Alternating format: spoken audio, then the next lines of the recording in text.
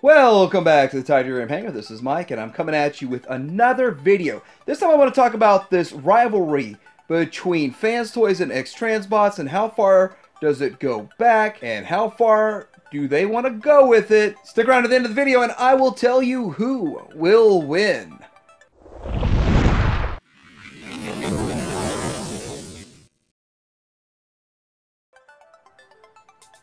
One could argue that the entire third-party world in the Transformers world is very competitive.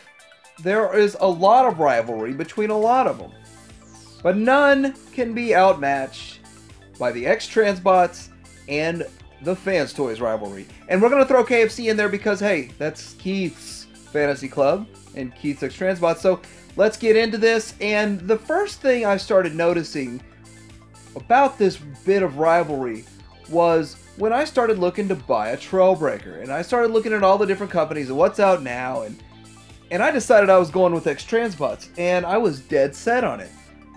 But it's funny because in the comments in the forums, in the groups, comments in YouTube videos, it was constantly, I'll wait for the Fanstoys, I'm waiting for the Fanstoys, I'm waiting for the Fanstoys. Even in reviews of the X-Transbots, Aegis itself, I'll wait for the Fanstoys, I'll wait for the Fanstoys, I'll wait for the Fanstoys. And I thought that was a bit odd. That's the same situation with KFC's version of the Blitzwing.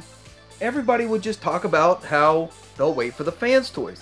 And I was looking at Fanstoys pictures and thinking, I don't see how this is drastically better than what KFC put out. And when I got KFC in hand, I'm like, wow, it's painted well, it looks good, it has some stability issues. But Fanstoys went back to redesign theirs because they didn't want theirs to come out and have the same issues. But it's interesting too how I'll wait for the Fanstoys. I'll wait for. I kept hearing that over and over and over, and I still think that this is a decent looking. This Ditka looks good. He just has some stability issues, and they even released upgrade parts so you could fix it to reduce the stability issues. But even with all that, I'll wait for the Fanstoys going on with the fans, I didn't really piece together there's a bit of a rivalry between the two companies at that time. But I didn't really notice until Cyclonus. That's what really put this whole rivalry on my map. And, well, let me put it like this. X-Transbots made their Cyclonus. I don't think Fanstoys started working on their Quietus until their pre-order for X-Transbot Cyclonus arrived. And then they looked at it and said, oh, I think that's how we'll make ours. But we'll make ours thinner, better paint, and we want to have the better one. I truly believe that's what happened with this situation.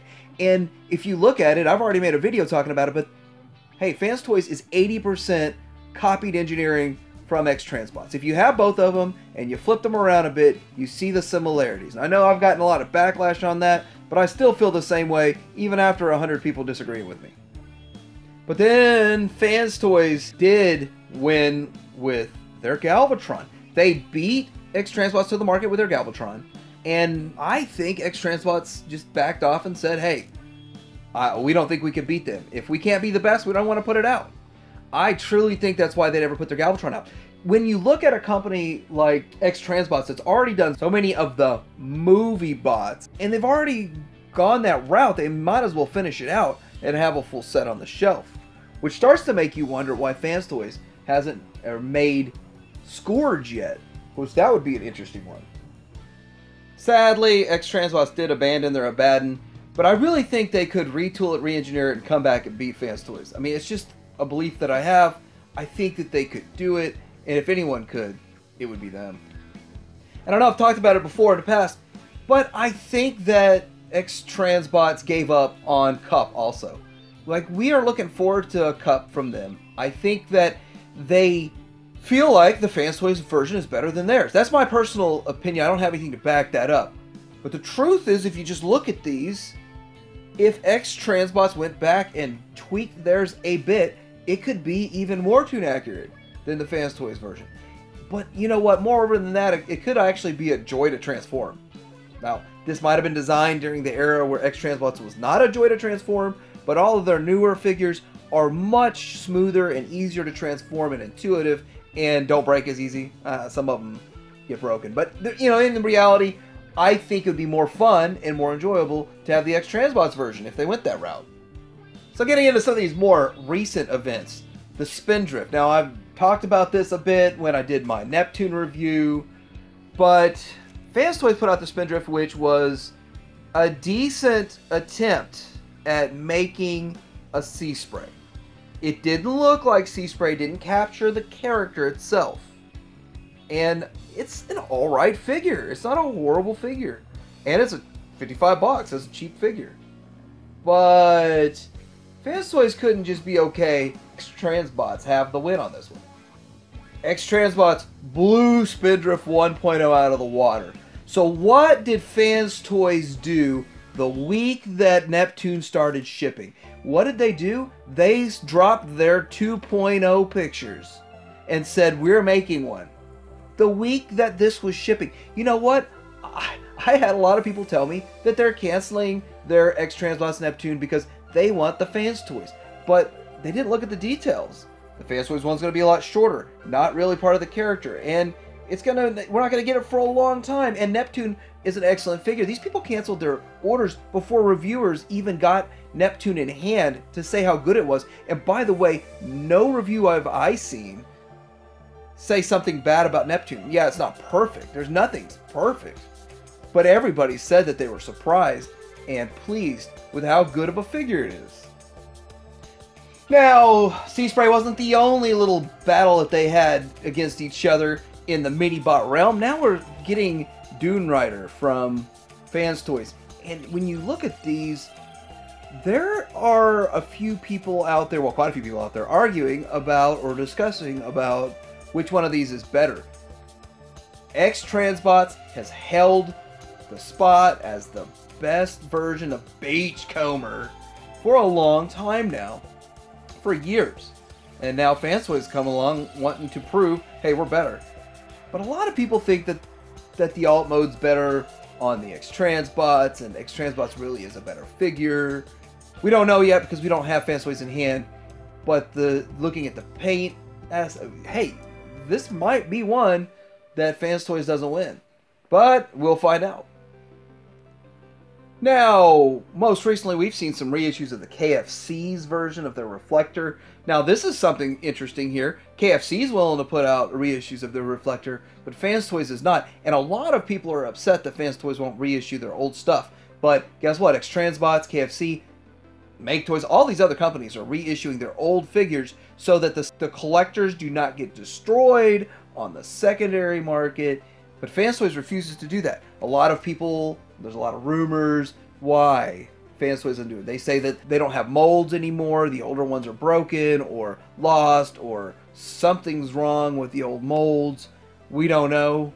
But there's a lot of figures that Fanstoys people want, but they won't reissue them. X-Transbots KFC will, and guess what? People are buying those because they're reasonably priced over the Fanstoys version, even though I think a lot of people would rather have the Fanstoys version.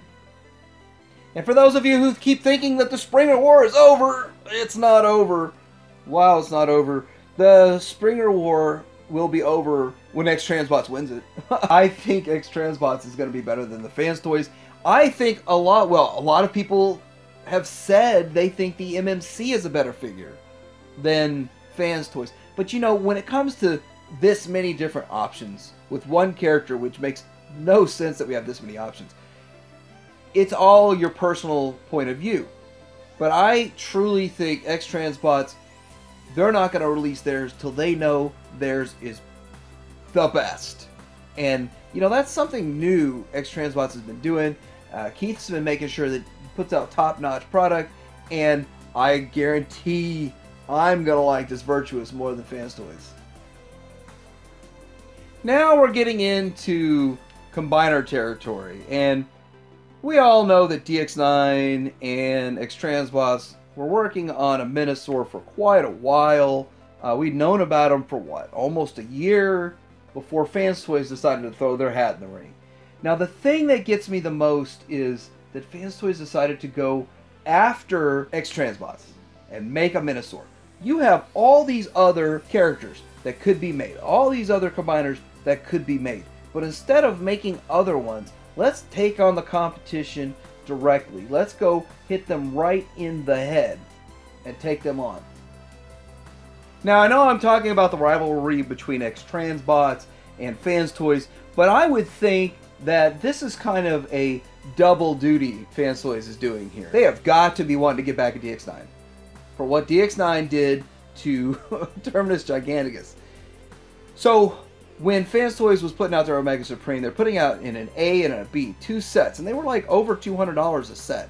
So you're $450, $460, $470. I don't remember how much it was going to cost. When I saw the price of the Fanstoys, I said, no, I'll just wait for someone else to do it. And shortly after that, DX9 dropped theirs. And theirs was going to be a lot cheaper, under $300, or maybe right around $300. And that, looking at the two, I actually like the look of the DX9 more.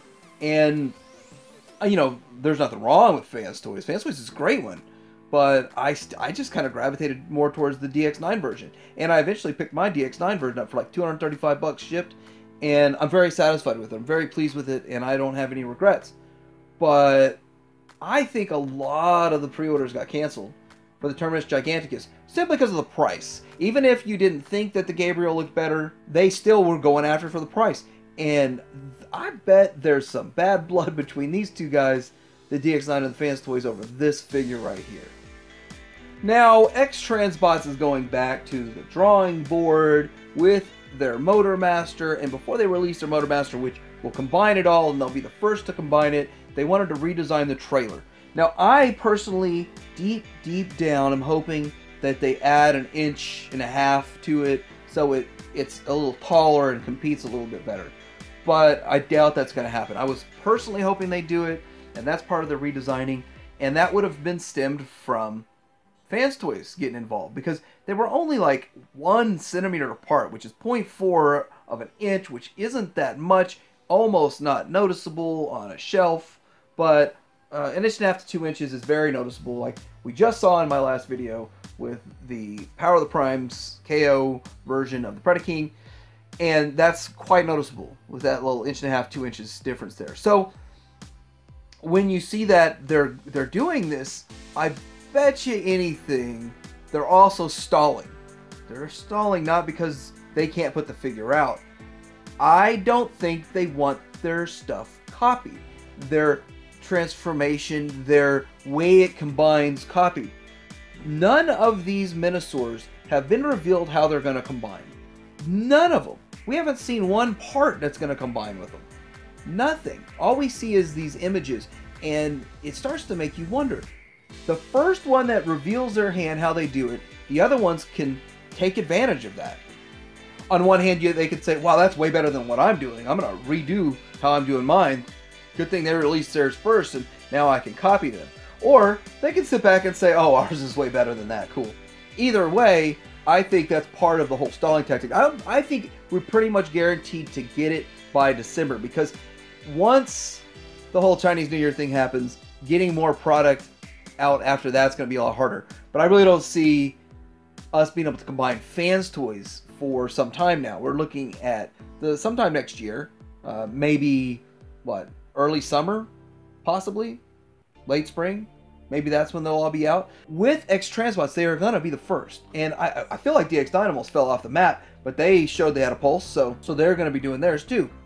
Now let's get into who wins. When competition is fierce, and competitors and rivalry is there, people who win are the customers and the consumers, the collectors, you and me. We are winning out of all of this. I don't have a problem at all with Fanstoys and X-Transbots going after each other. The Springer Wars were confusing at first, but now you can just sit back and pick which one you like the most. This is a good time to be collecting Transformers. The best time to be collecting Transformers. There are so many options out there. The future is still very bright, and the consumer is winning, and as long as we have multiple companies battling it out, I would hate to see the alternative that all we have is Takara, and their prices go higher and give us less figures every year. I'm glad third party exists. I'm glad that they have competition. I'm glad that they hold standards for each other. I'm glad they try to beat each other. And for that, I feel like the winner in this. You should too. Like, subscribe. Tidarium Hanger out.